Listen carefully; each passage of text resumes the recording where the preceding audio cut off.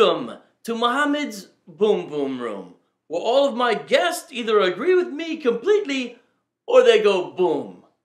I am your host, the Prophet Muhammad, peace be upon me. And now with me today is a true disciple of Isa bin Miriam. He is the Apostle Paul. Happy to meet you, Paul. Glad to be here, Muhammad. But who is this Isa? Oh, as everyone knows, Isa is the Arabic name for Jesus. No, it isn't. The Arabic name for Jesus is Yasuh. Isa is the Arabic name for Jacob's brother Esau.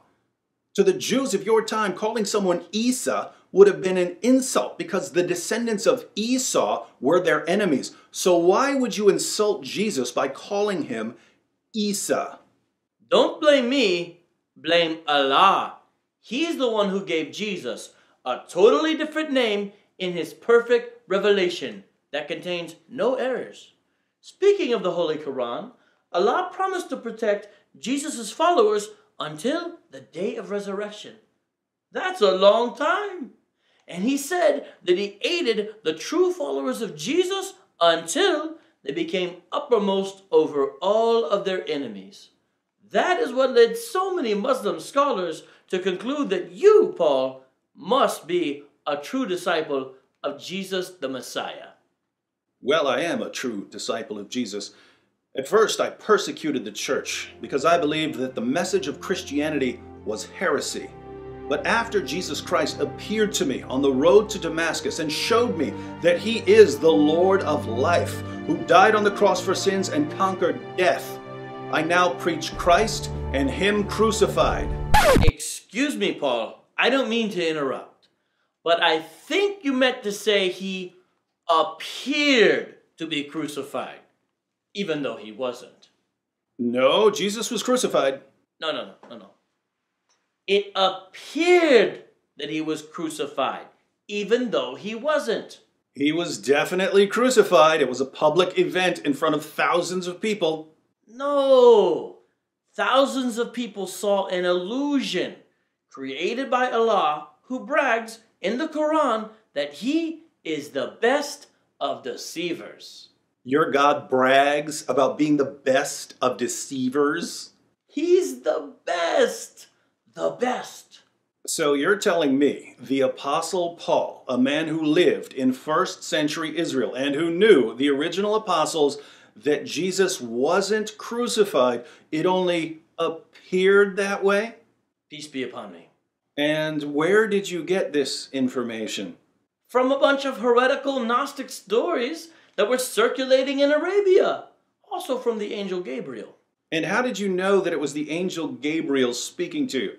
Well, when we first met, he repeatedly choked me nearly to death, telling me to read. When, as everyone knows, I can't read.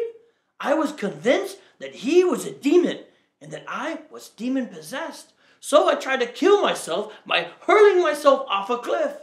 But my pagan wife and her cousin, who weren't there when the demon attacked me, told me that I'm not demon-possessed. I'm a prophet of the great God, Allah. Let me see if I've got this straight.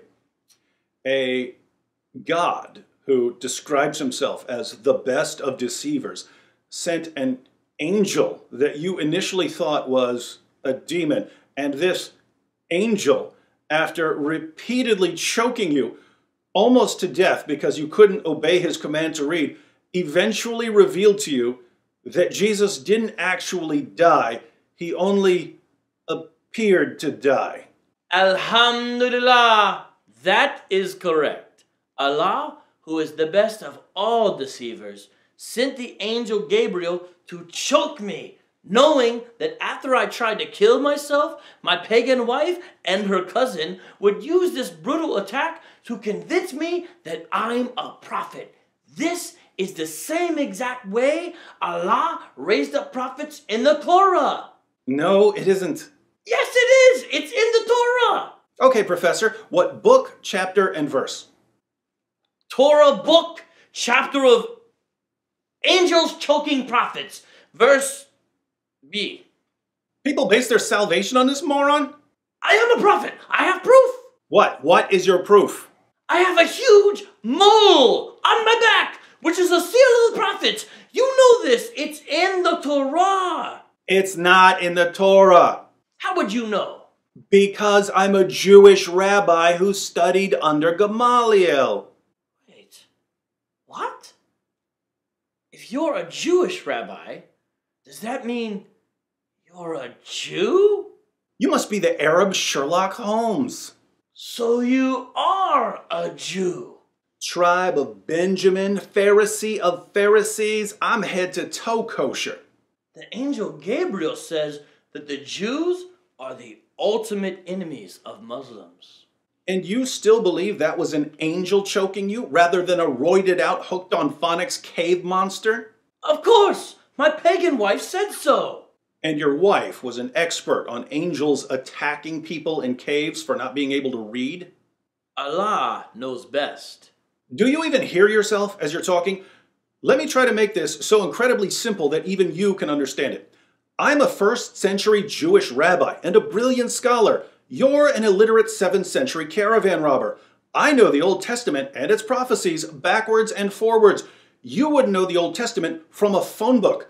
I know all of the relevant languages, Hebrew, Aramaic, Greek, and Latin. You know none of the relevant languages. I knew the original disciples of Jesus, as well as his brothers. You didn't. I met Jesus. You didn't. I tested the revelations I received. You didn't. I've performed tons of miracles. You haven't.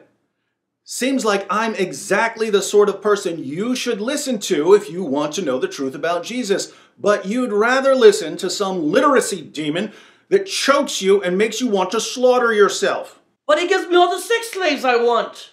Listen, in case the future of humanity ever depends on choking someone in a cave for not being able to read, I'll have your cave demon sex trafficker on speed dial.